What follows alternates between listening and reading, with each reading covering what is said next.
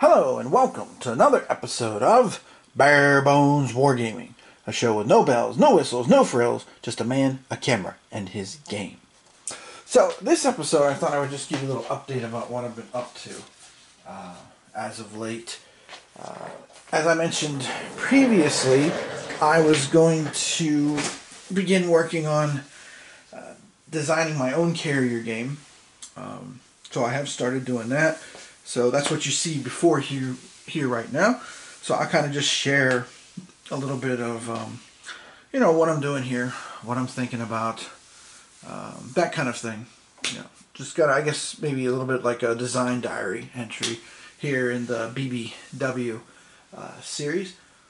So my intention on this was basically try to make a carrier game that falls in complexity somewhere between the carrier flat top level and the fires of Midway. Something that gives the feel, the essence of what carrier warfare was like from a command perspective.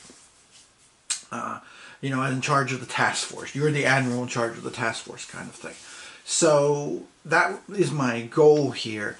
And in making this design, I have drawn upon the ideas of both John Southard, who created Carrier, and also of the late S. Craig Taylor, who designed Flat Top, and also the two Smithsonian games, Midway and Guadalcanal, published by Avalon Hill Games back in the early 90s, I believe both of those came out. So I tip my hat to both of them because a lot of what they did is really inspired me, and I've kind of tinkered with some things, and I've simplified some things, and actually reached out to Mr. Southard. I told him what I was doing, and explained to him I was inspired by it. I hope he didn't mind if I borrowed some things and stuff. And he basically responded very graciously with, the comment about, getting as far as you do because you stand on the shoulders of others who came before you, kind of thing. But he did appreciate the courtesy of reaching out to him with that. And also, I would like to also mention a little tip of the cap to David Thompson, who recently did Pavlov's House, because his use of 3d6 die rolls has also given me some interesting ideas for different aspects of the game, different ways to represent certain things that are going on here. So, playing his game last year made me think about that, and I found a probability page and all that kind of stuff. So that's also kind of worked its way into the design, is the use of the 3d6 as well. So basically, I've spent the last almost 10 days working on nuts and bolts, thinking about ideas, jotting ideas down, and I finally, what you see in front of you here is extremely raw, about as raw as it can get. If I was building a house, this would be like the mud digging for the basement, for the foundation, if you will, is what you see here. So anyway, so I've started to do this, and again, I'm just going to share some basic ideas. Eventually, my hope is, once I get it refined a little bit and tweaked, to actually do like a little playthrough video. And then if it seems like things are working, then also, see if any folks are interested in doing some play testing. And of course, as I'm making these videos, if there's any game companies out there watching them and stuff, if this seems like it's something interesting that you might be interested in publishing, feel free to reach out to me. So, basically, when I started working on this, I thought about all the books I've read. I also read a recent book called How Carriers Fought, which Dean Brown, who designed B-17 Flying Fortress Leader, recommended to me, and that was a huge help. It was such a great, concise wealth of information in that book. And really, if you're the commander of the task force, if you're the admiral, carrier warfare in 1942, which is what this game focuses on. I'm not worried about the rest of the war, because, again, 4 of the 5 carrier clashes. And again, it's hard to believe when, so much emphasis put on carrier warfare in the Pacific, but there were only 5 carrier versus carrier clashes. 4 of them occurred in 1942. When you look at it, it basically boils down to, in essence, if you're the commander, sending out your search planes, getting those reports back, trying to decide which ones you think are accurate, and trying to decide how much of a strike to launch, either a full strike, a partial strike, how much of a cap to put up, how many of your fighters to commit to that. And that's basically, it. And that's the essence of it. That is the essence of what these carrier clashes were like. It was basically find your enemy and then be the firstest with the mostest, so to speak. So that's kind of my goal with this, is to keep it very simple, very straightforward. And of course, since it is designed to be a solitaire game, it's there are of course a certain amount of charts and die rolling and stuff you're going to have to do, because that's just kind of the nature of the beast when you design a solitaire game. That's just kind of the way it goes. So my ultimate goal, if this works out okay, is to not only have a solo game that's kind of quote-unquote generic, but also to create scenarios for the 4 carrier clashes, and then also make some tweaks and adjustments in the game to make it so you can either play the USN or the IJN. And with certain historical things, for example, personally myself, and of course this is always I always welcome discussion and debate, but personally myself, I feel like that one of the big advantages the U.S. had was the PBY. That plane really did a lot of work, scouting and finding things and stuff like that, and its range and its duration up in the air. That was a big advantage, in my opinion, to the United States. So, that kind of thing, if you're playing the Japanese player, you're going to have to deal with that. The idea that, you might be found first, if you will.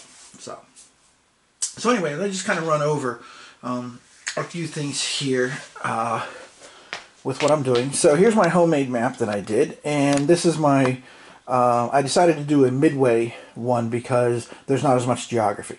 I'm doing this at 50 miles per hex, so as you can see, midway is confined to 1 hex because, that makes sense.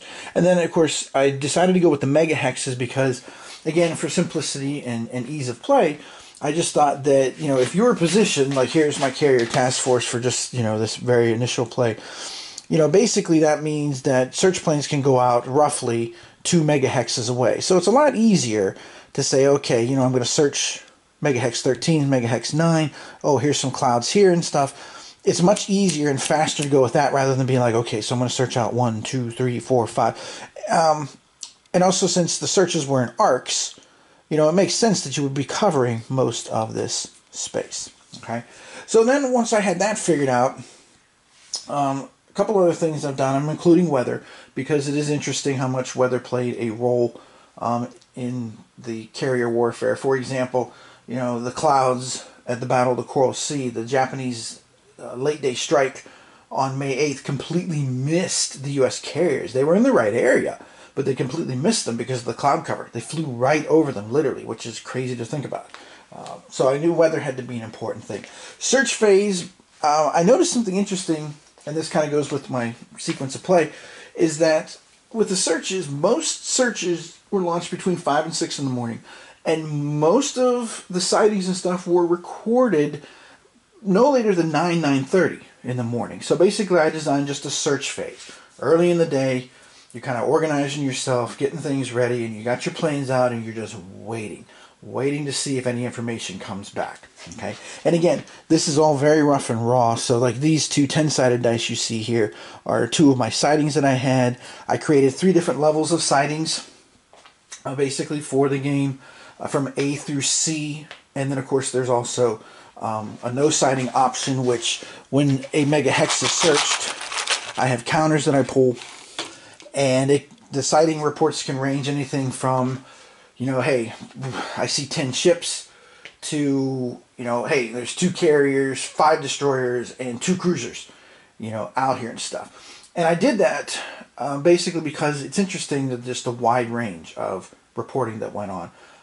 And with the searches and such. Even again at the Battle of the Coral Sea, there was a search report that came in late in the battle that, American plane radioed back and said, there's a large force of ships, it looks to be about 8 of them and stuff. And actually, whenever they waited for more information, which is one of the decisions in the game you have, whether you want to wait on certain turns to see if you get more information, more detail about a particular sighting, it turned out it was a big coral reef.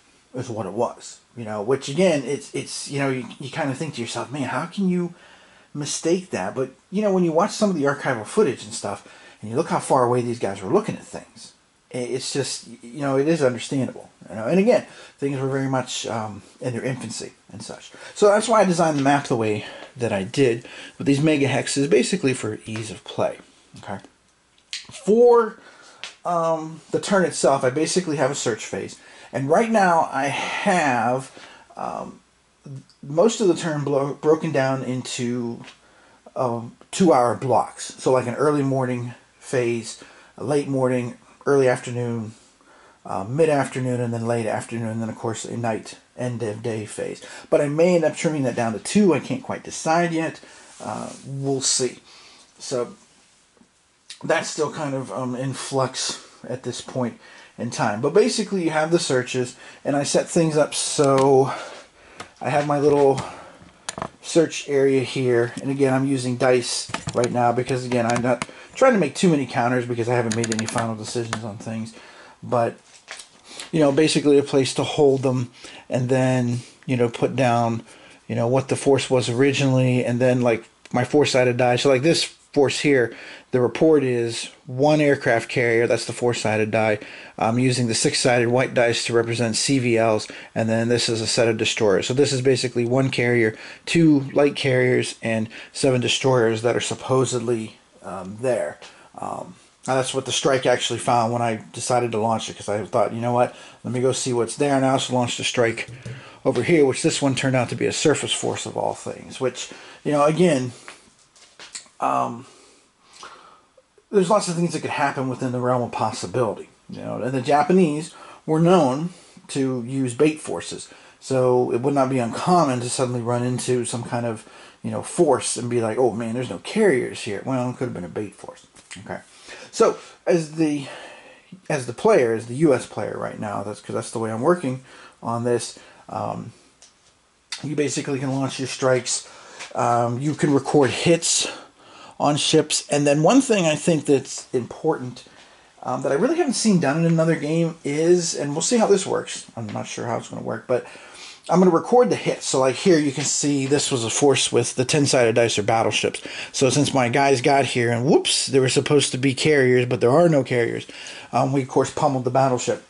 So at the end of the day, when all's said and done, that's whenever we'll get the final damage report, if you will.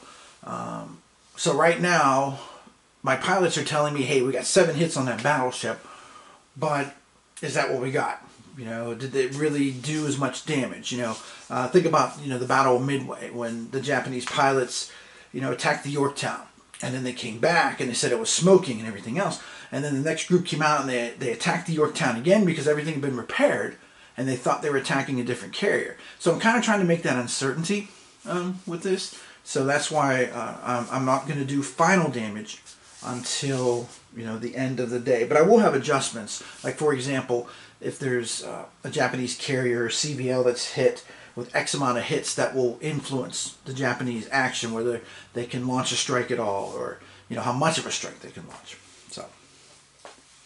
So that's part of that. So that's kind of the targeting forces there. For the Japanese, right now I'm experimenting with using cards for the Japanese, and I'm building decks based on stances, if you will. So right now I have the Japanese can take one of 3 stances: be cautious, be determined, and be confident. And then the cards represent everything from no action taken by them in that particular phase of the turn, up to a strike or snooping, you know, searching, and then of course also potentially moving too, as well. So that's with the Japanese actions with that. So, and then another thing I'm doing here, and if let me see if I can get this up here, for the carriers, I'm kind of making cards for them. Now these are bigger cards. What I'm using is, because I've gotten out of this hobby, I'm using the backing boards for comics to design this. So like my carriers that just attacked that force that turned out to be 1 carrier and 2 CVLs and a handful of destroyers, you know, it turned out to be the Soryu, and we've got 3 hits on it right now, supposedly. My pilots have come back and said, hey, guess what? When you hit it 3 times, it looks pretty good. you know, da da da da, and stuff. But then we'll have to find out, you know, how many of those hits are for real, how many of them ended up being near misses, how many of them were minor damage. You know, was there any critical hits? All that'll be coming at the end of the day. So again, so you can't make that decision right away and be like, okay, yes, I know that we've already crippled that carrier. Well, you know, you wouldn't necessarily know. You know, it's interesting, the reports from the pilots and then what, you know, you find out later from intelligence and even from history turned out to be sometimes very different things. So, so that's how I'm setting that up for the Japanese carriers. I'm not really making cards for the other units, just the carriers really. And speaking of which, I've made some over here for the U.S. as well. Because here I've got the Enterprise and the Yorktown and the Hornet, of course, because again, this is basically Battle of Midway. And if you notice here, the counters are very simple. I'm not going to try and get real complicated with the counters. I decided my combat system is going to be very simple. There won't be a whole lot of calculation that needs to be done. There will be taken into account disruption, because one of the things I found doing my research for the design was how much anti-aircraft fire in 1942. Now, this is not necessarily true for the rest of the war as it progressed, but in 1942, that, you know, anti-aircraft fire did a lot of really disruption of bombing runs as opposed to actually shooting down a ton of bombers. Think of, you know, the torpedo groups that attacked the Japanese carriers at Midway. Those were almost all downed by CAP, by the Combat Air Patrol, by the Zeros. So CAP is a very heavy element in this game, as opposed to anti-aircraft is less so. But again, if it disrupts the formation, it's a negative die roll modifier whenever they launch their particular attack. So again, each of the counters represents a certain number of planes, working on averages of, you know, planes that were taken into battle and stuff. And again, you know, with the cards here, I'm just keeping it really quite simple. You know, I've got strike boxes here, so if you launch a strike from the Hornet, I've got the Combat Air Patrol box up here, and then I've got damage too. I'm not entirely sure if I'm going to do damage the same way for both the Japanese and the US, or do two different systems. I'm still kind of working that part out with that. So that's kind of, you know, what I'm kind of looking at. I guess this is Yorktown actually, but that's what I'm kind of looking at with that as well. So that's kind of the upshot of it. I do have a number of charts and tables that I've been making and stuff. You know, just to give you an idea. For example, you know, if you know, when the strike actually shows up and finds, you know, if it's a C counter, which is the lowest level, basically saying, hey, there's 8 ships here. You know, hey, what exactly is there? Well, you know, I made the little chart with the 10s and 1s thing, and then you actually find out what's there. And of course, as you can see here by this one result, it is possible that there's no force. You know, like that coral reef example I was telling you about a little bit ago. So, again, emphasis on, you know, basically simplicity, giving the feel of what it was like to be, you know, the task force, the admiral in charge of the task force, and I forget where I was going with that thought, but basically the emphasis on the feel and the playability here, but also focusing on really the critical parts of what carrier warfare was like in 1942, which quite frankly was finding the enemy first and hitting him as hard as you can. So again, this is all in the raw, very raw stages, but I thought I'd share with you what I've been up to here over these last few days. So, at some point I'm sure I'll take a break from this, because once I kind of do this a little bit, I'll probably take a step back, you know, and then I'll share some more with my design diary, if you will, as I progress along. Currently, somewhere in the great state of Indiana, the Hoosier State, there is a package with my, after much consideration, I decided to buy a copy of this, of my, my Eastern Front Solitaire copy that I acquired.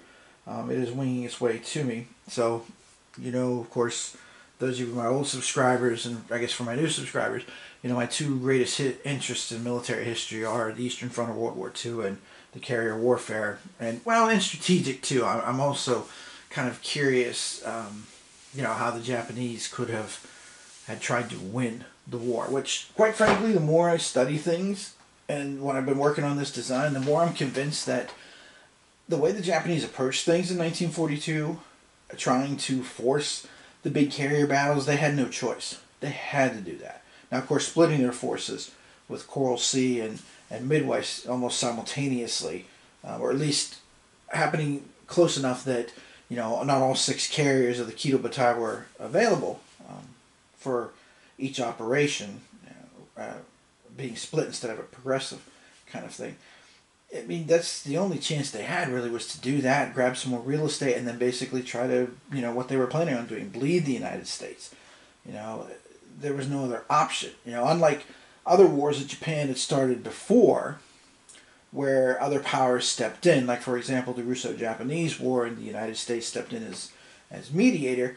You know, basically, the Japanese, their foreign power here, some people talk about it being Germany, which to a certain extent I think that's true. But really the true quote-unquote foreign power was American public opinion. You know, I mean, they were basically trying to force a body count that was high enough that, you know, it just wouldn't be tolerated. And again, you have to kind of wonder what would have happened if it had been Midway in reverse. What if the Japanese had sunk 4 American carriers and had free reign, you know, to grab Midway and, you know, to grab particularly the South Pacific area, you know, New Cal and Fiji and, you know, Santa Cruz Islands and all that kind of stuff. You know, how would that have played out? That's a good question, because all those losses and stuff, you know, how would that have played in Peoria? So I also find that part of the war interesting as well, too, the strategic aspect, if you will. So, okay, so that's kind of where I'm at right now. That's what's going on. And again, this is extremely raw. But, you know, I'll continue to refine things and, of course, make better materials and stuff as things progress. So next time, I don't know if I'll see you with this. Maybe I'll see you with East Front Solitaire, or maybe another game that I decide to use as a kind of take a break, you know, step back, push this aside, and, you know, play something else and come back with quote-unquote fresh eyes to take a look at things further down the road. So that's what's been going on here at Bare Bones Wargaming headquarters. I'll give you just kind of like a little update. So, as always, thanks for watching. And this is Tim Korchman from Bare Bones Wargaming, saying we'll see you next time with either some more about carrier warfare, or possibly, well, maybe an Eastern Front game. I mean, you know, let's be honest. I mean, you know, I have Trial of Strength still sitting there waiting for me, and, you know, there's always lots of Eastern Front stuff to do. So, okay, so, sorry, it's kind of late at night here. I know I'm rambling a little bit, so apologize for that. It's been a long day with my little men, so to speak. So, thanks for watching. We'll see you next episode.